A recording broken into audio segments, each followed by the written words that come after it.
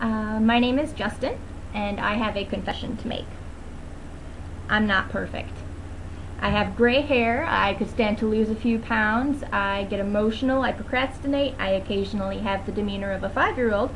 I'm a pack rat, not a very good housekeeper, and to top it all off, I have an atrocious sense of fashion. I could go on. But that's okay. It is absolutely okay. I mean, are you perfect?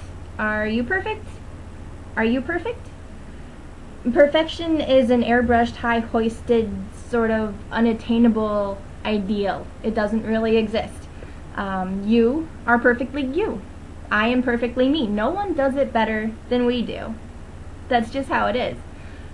So many people find reasons to put themselves down and to tell themselves they're not good enough. I tell you, you are. You are absolutely good enough. You are more than good enough. You are totally deserving and completely worthy of anything that you could possibly wish to attain.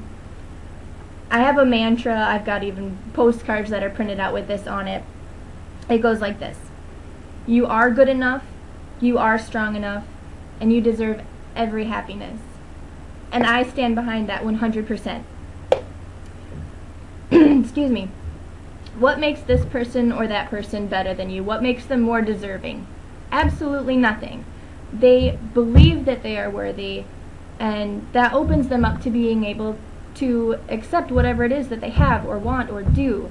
Just believing that they deserve it, that they can have it, that it's okay, opens them up to receiving that.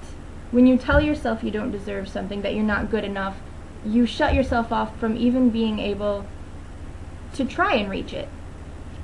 So that's the first step. That is the key. Believe in yourself. Love and appreciate yourself.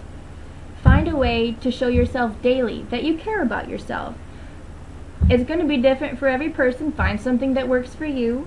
Maybe a daily ritual before you go to bed or when you wake up in the morning. Write down in a pad of paper that that you love yourself or that you are deserving. Whatever. I mean, take yourself out once a week on a me date. Something like that. Whatever works for you. Just find a way to show yourself that you stand beside yourself. You have your own back. That you support yourself. I mean, we do this for so many other people. We do it for our family, our friends, our significant others. We do this for ourselves. You need to remind yourself that you are standing behind yourself, that you've got your own back, and you support yourself just like you do for everybody else, because no one else is going to be there all the time. You are stuck with you. You might as well handle it well. You know what I mean? You are the one that you're going to wake up with in the morning. You are the one that you're going to be with all day, and you are the one that you have to go to sleep with at night, every single night. And I just am totally blanking at the moment. Anyway, I'm sure you understand what I'm trying to say.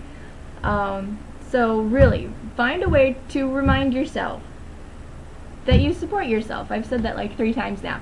Anyway, if you just focus on being you, forget about being perfect. Perfect is like normal. They don't really exist. They are these fantasies set up for us that aren't real. No one is perfect. No one is normal. Everyone is different. That's all there is to it.